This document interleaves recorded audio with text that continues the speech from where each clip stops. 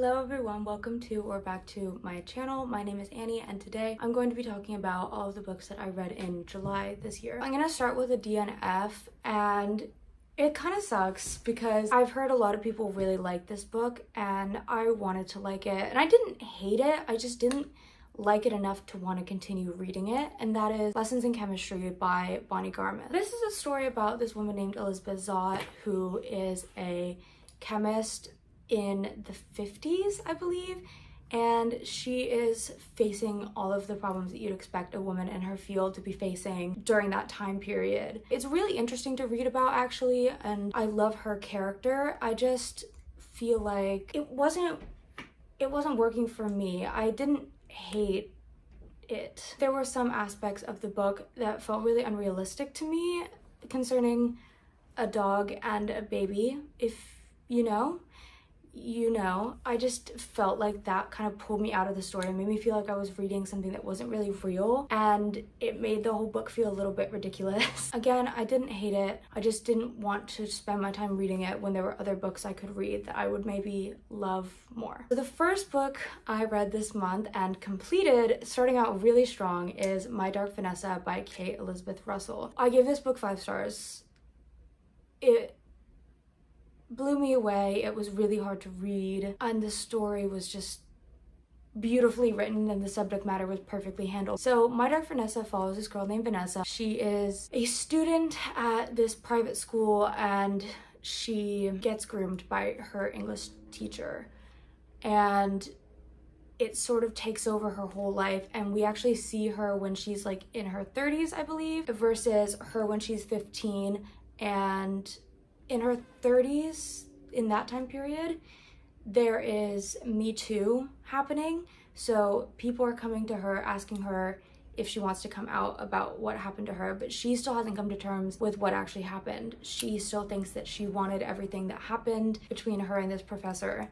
And so you see her kind of coming to terms with the reality of what happened and her recollecting a bunch of repressed memories. And it's really powerful and it made me cry, and it's a beautiful book, and there were so many sections that just I felt so deeply. Even though I haven't been through that same situation, I think I could definitely relate to other areas of it, and it's a book I'll never forget. Honestly, I want to buy a copy of it. The prose was super immersive. It was an incredible portrayal of PTSD, sexual assault, rape, and very sensitive towards those issues. Obviously, major trigger warnings. This book is very difficult to read at times, but so worth it if you do get to finish it. Obviously, don't read it if you're not in the place to read it right now. I don't want you to do that.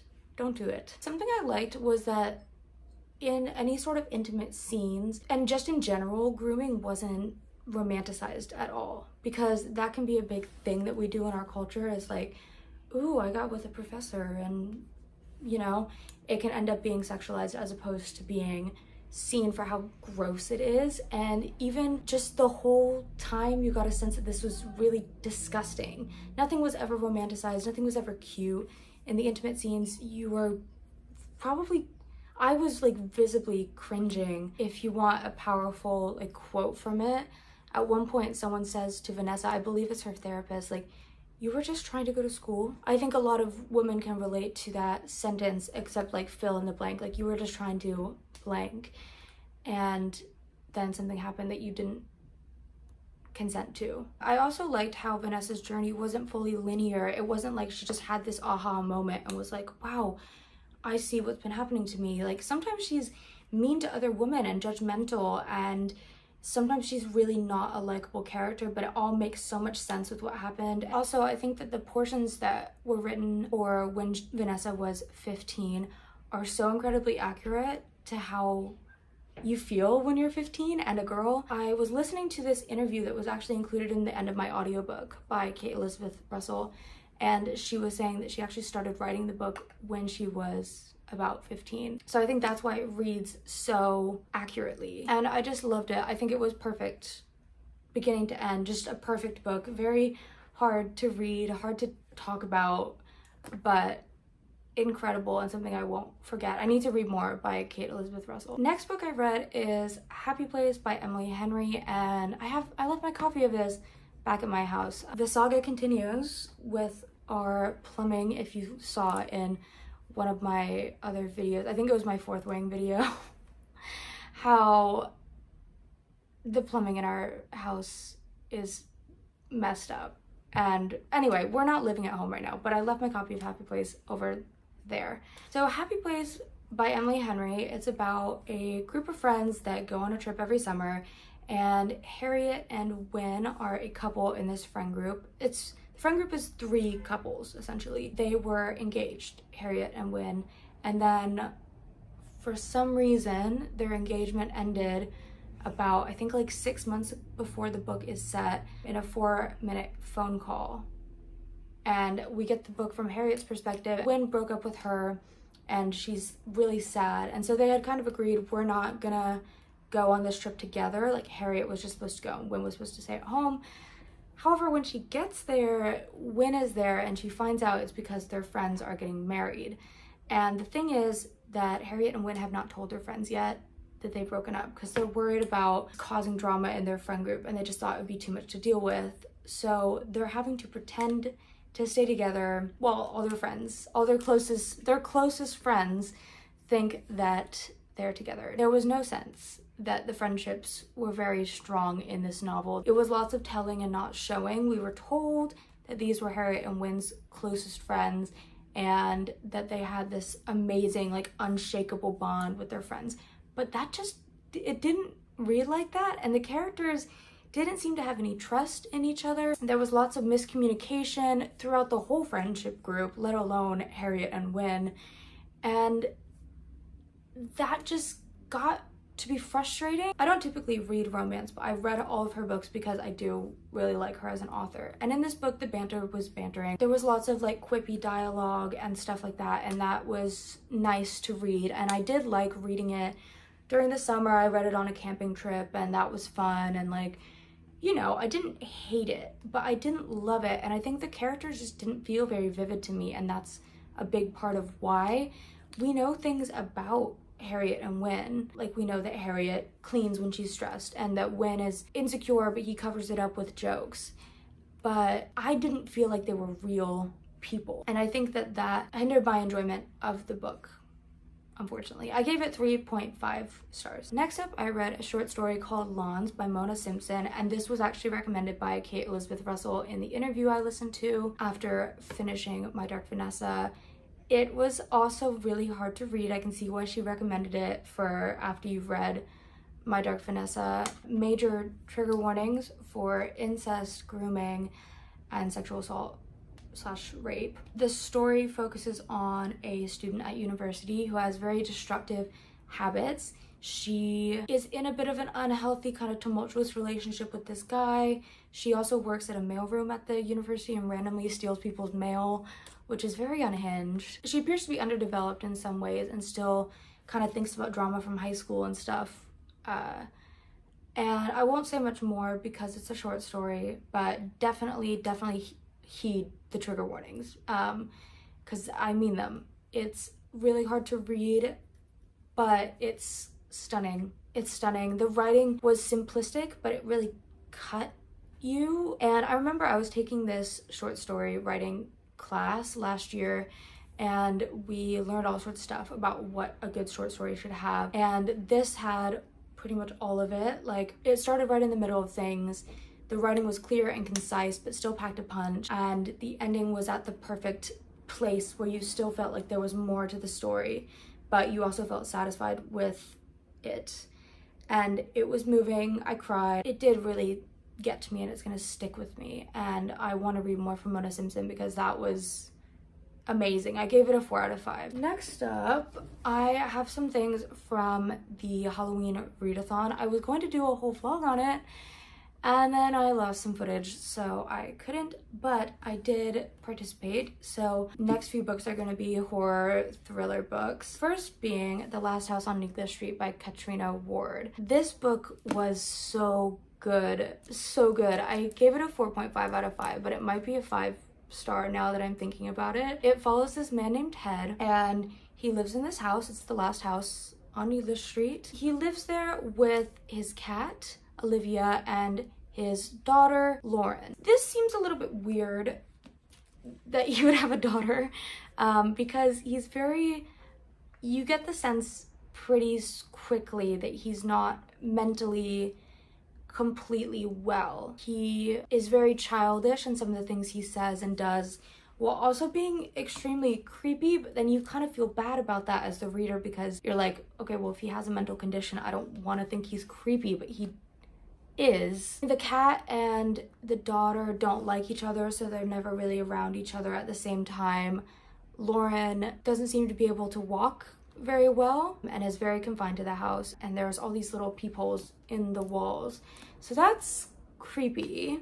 And then there's another aspect to the story, which is that this girl went missing 11 years ago, and her name was Laura. She went missing by this lake near his house, and Ted was a suspect. They searched his house, but they couldn't find anything. Laura's sister Dee, who feels a bit of guilt because she was supposed to be watching her sister when she went missing, thinks it was Ted and begins to investigate him on her own. This book had lots of twists and turns. I expected the first twist from the first chapter, but it wasn't disappointing to me. And then I sort of like guessed at the next one, but I was like, that's too crazy. And then it happened. And the third one I just didn't see coming at all. In no way did that make it any less satisfying. This book was brilliant. Me describing what it's about, you have no idea what it's really about. Like, no idea. And I felt like it was real. I felt like I could see the house. I was thinking about it the other day, like, and I finished it pretty early on into this month. It's really stuck with me and it's very good, and I want to read more of Katrina Ward in the future. After that, I read Things Have Gotten Worse and Other Misfortunes by Eric LaRocca. Now, I wanted to read something from LaRocca for ages and I hadn't, so I was excited to read his short story collection, especially Things Have Gotten Worse since we last spoke. So I'll give you synopses of each of the short stories and tell you my thoughts. So Things Have Gotten Worse Since We Last Spoke. It's the story of two women who meet in a queer online chat room in the early 2000s. They start their conversation by talking about an apple peeler, and then things kind of devolve into this very toxic, controlling relationship between the two of them, and things get weird and gruesome.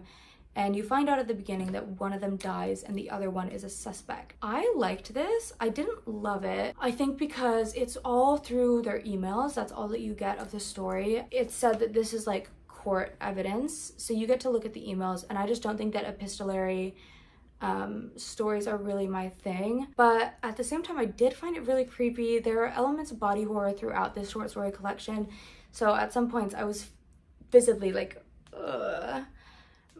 Looking at it. Yeah, overall I did like it. I didn't love it as much as I thought I would, and I think that's just because of the hype. The next short story in the collection was The Enchantment, which I think was my favorite atmospherically.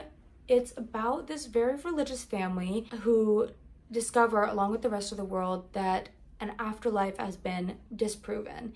So we have hard evidence that nothing happens after we die. And the son, upon hearing this, it's a couple and their son, commits suicide in a very interesting way. And the husband and wife, whose marriage is crumbling, they're about to get a divorce, receive a note from him before he passes that says that you two have to stay together. And that's all I want. And so 6 months later, they go, it's very The Shining. They're going to watch this hotel during its off season, and it's kind of just on this rock in the middle of nowhere, like in the sea. It's a seaside hotel, and they're staying in this guest house that's like on an island. And one night they hear a knock on the door and they get a very strange visitor. I really liked this one at the beginning. The emotions were super high just from the jump, and you could feel the stress of all the characters. It was also written in different points of view. I think they were all third person limited, but you'd get the point of view from the husband's perspective and the wife's perspective, which I really liked. The atmosphere, as I mentioned, was just incredible. The writing was beautiful. However, At the end, I didn't really like it. It felt like it lost steam emotionally. I also honestly have no idea what happened at the end. I couldn't explain the ending to you. I have no idea what happened. I looked it up. I still can't figure it out. Maybe I'm not like big brain enough, but I could not figure it out. So that sucks. But I gave that one a 3.5 out of 5. I gave Things Have Gotten Worse Since We Last Spoke a 3. Now, the last story in the collection is called You'll Find It's Like That All Over, and this one I thought was the best. It wasn't my favorite, but it was the best, and it was the shortest one. It was about 20 pages, and it's about this guy who finds a bone in his yard while he's shoveling up snow, and it has his neighbor's initials on it. So he goes to his neighbor and he's like, yo, I found this bone in my yard, like, what's going on? And the neighbor invites him to do all these dares. And they get kind of increasingly crazy. And I really liked it. I think that it was structured really well. It felt intense and the stakes felt high.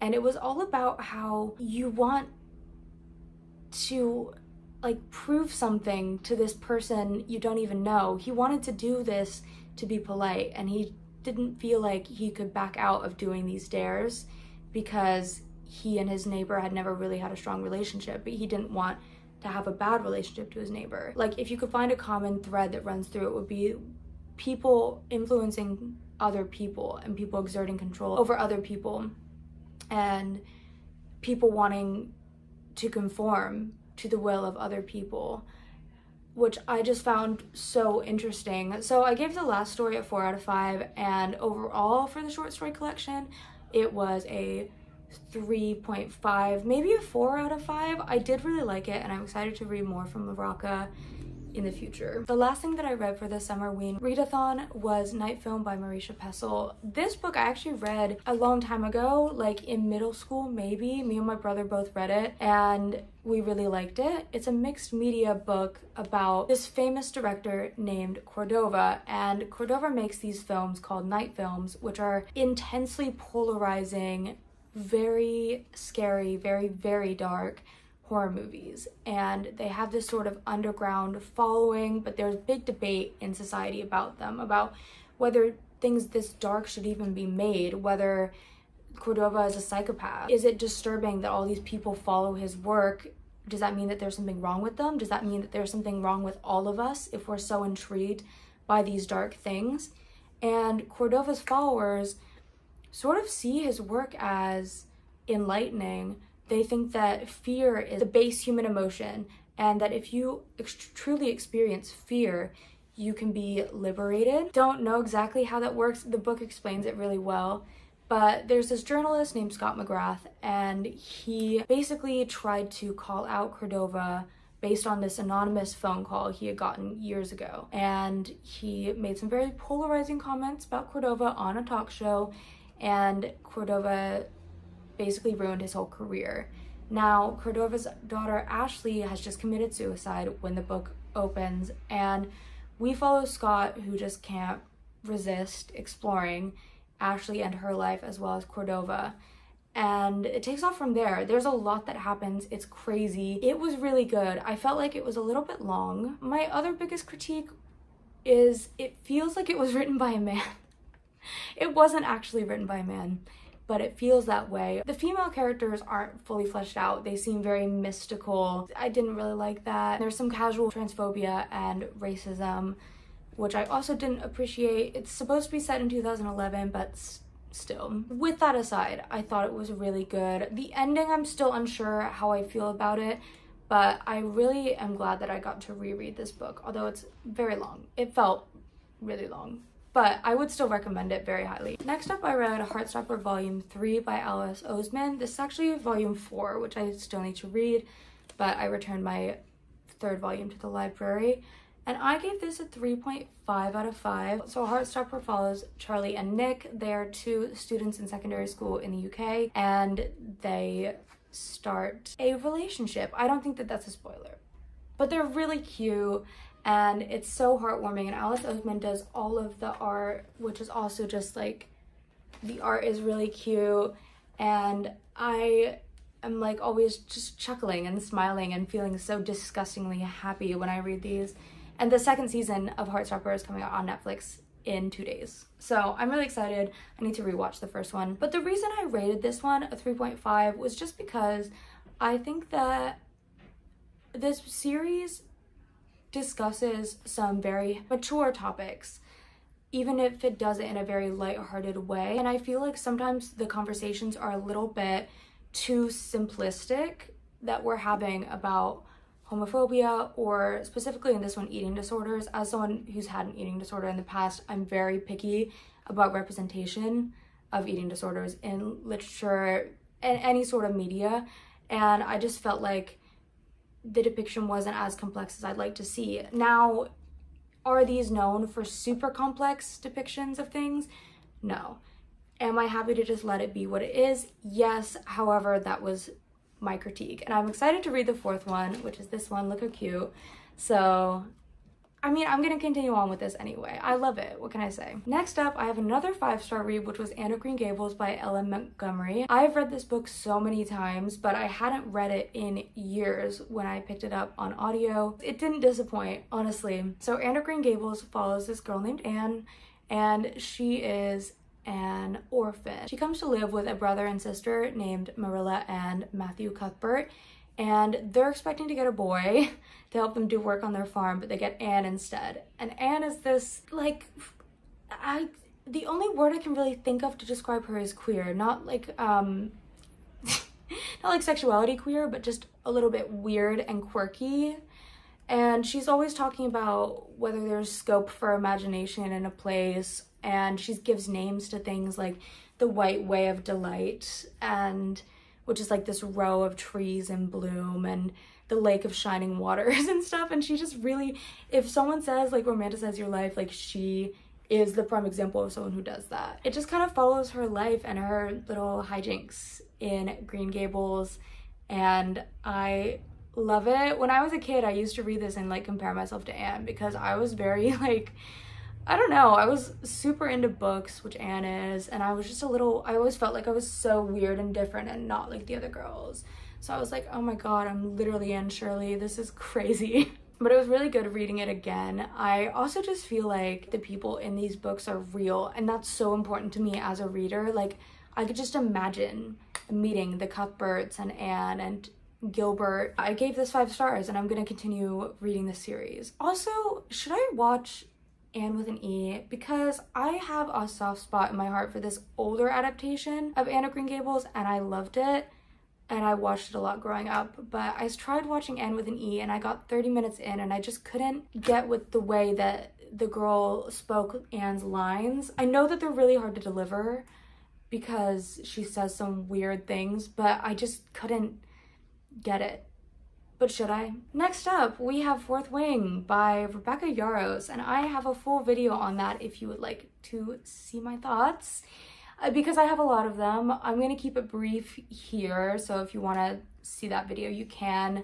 I gave it a 1 out of 5 stars. It's about this girl named Violet who goes to this school for dragon riding, and there's a man there, and he's hulking and mysterious and has scars, and something happens between them, and it's enemies to lovers. I feel like that's all the synopsis I'm gonna give. This book is super hyped, so I went into it with high expectations. I might have given it a higher rating if so many people hadn't said, oh my god, this is like the best book ever. The hype was just so big, and so many people are saying that this is like their favorite book of the year, and I just can't get behind it. The writing was bad, the world building was non-existent, and the characters were bad, and that's what I'm going to say about it.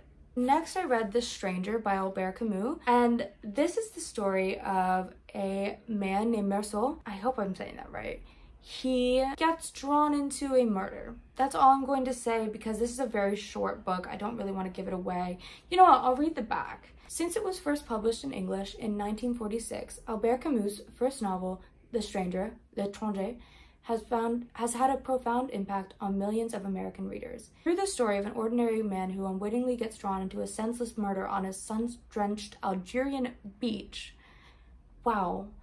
Camus explored what he termed the nakedness of man faced with the absurd. I liked this a lot.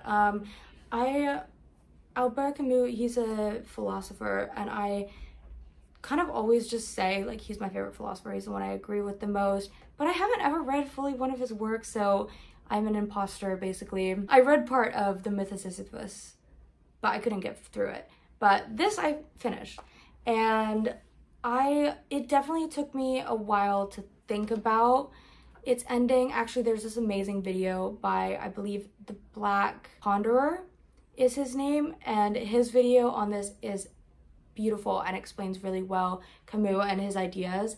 But I thought it was really interesting to read because a lot of people compare Meursault to Camus. It helped me think about what things I agree with Camus on and what things I don't, and now I can finally say I've read something by him, so that's good. I then read Hell's Paradise Jigokuraku, Volume 4 by Yuki Kaku. This is the story of Gabimaru the Hollow, who is a ninja, and he is this criminal. He's about to be sentenced to death. His muscles and stuff are so strong from all his training that he physically can't be killed by these people trying to execute him. And then this woman, Sagiri, comes out and is like, hey, I'm a samurai and you should come with me because I can see that you don't want to die, so I'm going to give you an opportunity to be pardoned. So basically the shogun sends all of these criminals paired with these samurai to go to this island and find this thing called the elixir of life, which is supposed to grant immortality. And whoever finds it will get to be pardoned of all their crimes. It's sort of Hunger Games-y, but manga. And this is the first manga I've ever read. I am enjoying it. This volume I didn't as much. I just think this one was lots of action sequences, and I find those really hard to follow in manga. And also I'm more of a character-driven reader, so I just wanted more development from the characters and less plot, even though I do think the plot is interesting. So I'm gonna keep going with this one. I just think this has put me in a little bit of a manga slump, unfortunately. Last but not least, we have A Curious Beginning by Deanna Raybourn. This is probably one of my favorite books I've read this year. I can just tell. I finished it in January and I just reread it so that I can read the second book in the series, which I own. I'm looking at it right now, A Perilous Undertaking. I've talked about this before on my channel, so I keep my synopsis a little bit short, but if you want to know a detailed synopsis, you can go to my first video on my channel, which is my mid-year book freakout tag video. So this follows a woman named Veronica Speedwell. She lives in Victorian era England, and she is a lepidopterist, which means she collects and studies butterflies. And she goes on expeditions all around the world to do that. Now, the story begins when her aunt, Nell, passes away, and we find out that Veronica is an orphan and has always lived with her two aunts, Nell and Lucy. And now Nell has passed away, Lucy passed away a few years ago, so Veronica is now kind of free in the world and is planning on going on this big expedition to hunt some more butterflies. However, when she goes home from the funeral, she finds someone breaking into her house and they try to kidnap her. And then this guy saves her named the Baron, and he like whisks her away to London, and he's like, your life is in danger, come with me. And she's sort of like, okay, it's probably not, but like, I'll come with you. I needed to get to London anyway.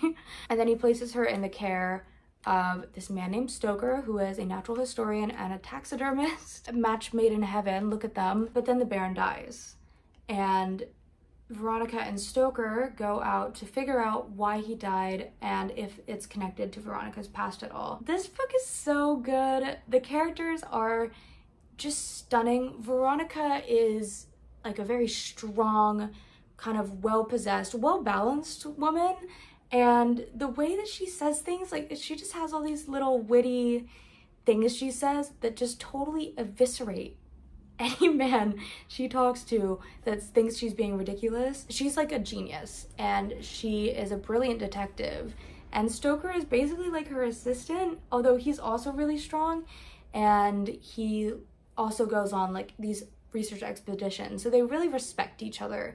And I could just go on about this for ages, but I just had to reread it so that my memory will be fresh for when I read A Perilous Undertaking, which is the second book in the series. If you take one recommendation from this video, well, okay, two, let it be My Duck Vanessa and the Veronica Speedwell series, because these books just make me so happy. I don't know what it is. Those are all the books I have read this past month. Let me know what you are reading. Let me know what you think, if you've read any of the books I'm reading, if you want me to read any books that you just love. Let me know in the comments. I'm always happy to hear from any of you. Thank you for watching. Remember to like and subscribe if you want to. And if you do subscribe, click the little bell icon just so you can be sure to get notified every time I upload. Have a great day, evening, morning, whatever you're doing right now. Hope you're enjoying it, and I will see you in my next video. Bye.